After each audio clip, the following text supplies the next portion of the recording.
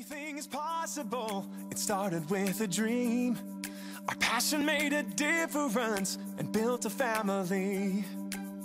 We've grown strong. Hello, together. You're with Libby from libbystamps.com. I'm an independent Stampin' Up demonstrator in Australia. And today I've got another one of those how do I do that videos. And we're using the cling wrap background as a technique today. Now there are a number of ways to do this.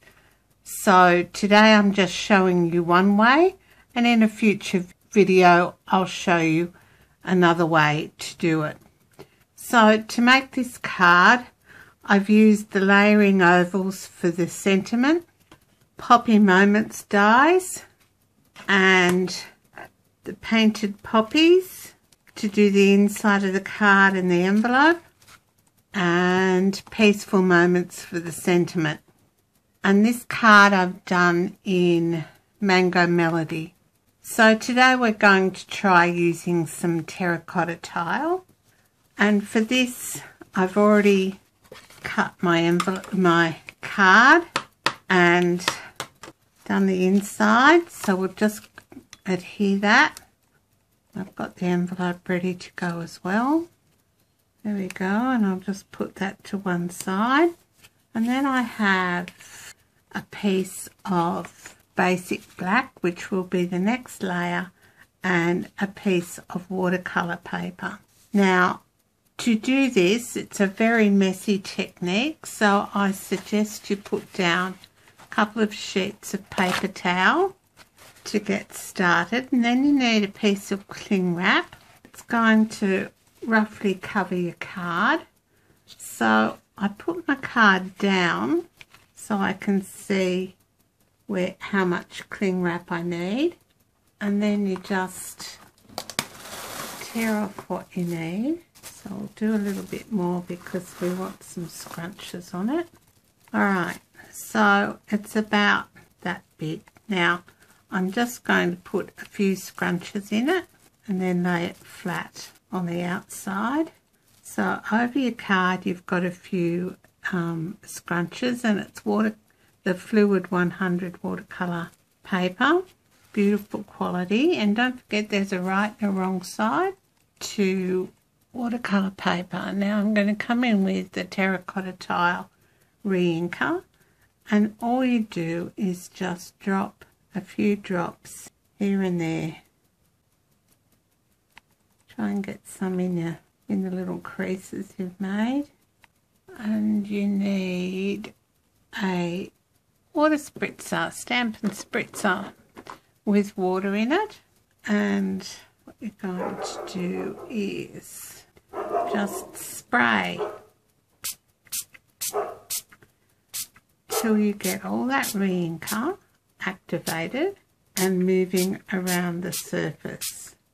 So you want to get it, you don't want big blobs.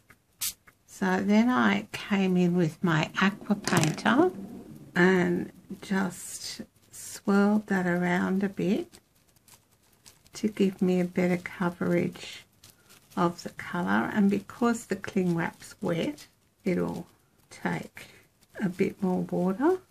Alright, so we've got sort of no really blobby bits there, so clean your aqua painter off.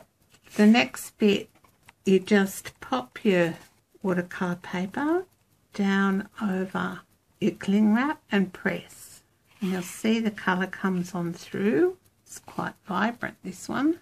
Alright, now I come in with another bit of paper towel and just wipe off any excess around, because you don't want that transferring onto your card. Now in one quick movement you need to pick the cling wrap and the card up, flip it over. Alright, and you can move that colour around a bit more if you want to, and then remove the cling wrap. Now on the last one I did come in and use some of the colour that I had left on the cling wrap and just dab it in different areas, really, so I wasn't, so that I was using up all the ink. Alright, then get rid of your cling wrap. Now you need to let that dry. So I'm just going to pause the video while I dry this off. Alright, now our panel's mostly dry. So I thought I might just come back in with my aqua painter a bit and move some of this colour around the bottom just to get rid of some of this white space. You can pick up any of the excess colour, just move it around a bit. Alright, then dry that off. Alright, so our panel's dry. Now, then I just bring in my basic black cardstock and we're going to just adhere it. See how that colour's gone through? But this is great watercolour paper. Just adhere it. Put a bit of glue in the middle to the front panel, and I'll put all the measurements for this on my blog. You can buy all these products in my online store. Now, just to keep that down, because it's still a bit buckled from when I wet it, I just pop that on there. Now I've cut a couple of strips of basic black and I have the poppy. Now I'm going to choose maybe this side, this one.